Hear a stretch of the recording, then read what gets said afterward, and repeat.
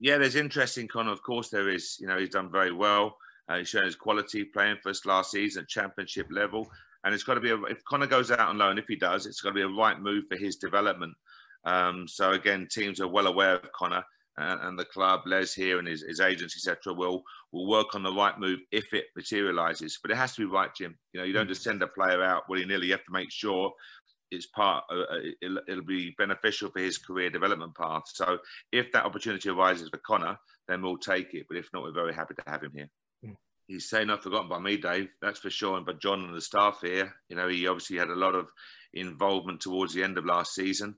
If you look at how we play in terms of Chris and Ilias, George is right there with them. You know, if you think of Middlesbrough away, when we play all three of them, you know, he provides energy, he provides quality, and he's got that lovely ability to run beyond defenders as well, as you saw Watford away in those type of games. So no, he's not forgotten by us, Dave. Far from it. You know, I've had a lot of inquiry.